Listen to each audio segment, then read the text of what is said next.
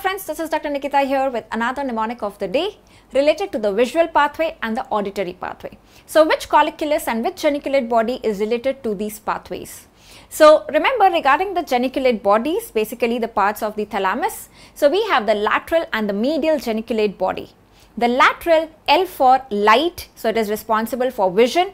The medial, M for music, so it is responsible for hearing, auditory. Coming to the colliculi.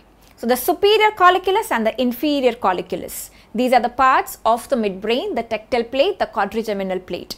So superior colliculus, remember the eyes are located superior, so superior colliculus is vision. Inferior colliculus, the ears are located inferior, so inferior colliculus is auditory. So revising quickly, for the visual pathway it is the superior colliculus and the lateral geniculate body. For the auditory pathway it is the inferior colliculus and the medial geniculate body. I hope you've liked it. Stay connected for more such mnemonics and tricks, and yes, keep studying, keep revising and keep winning. Thank you.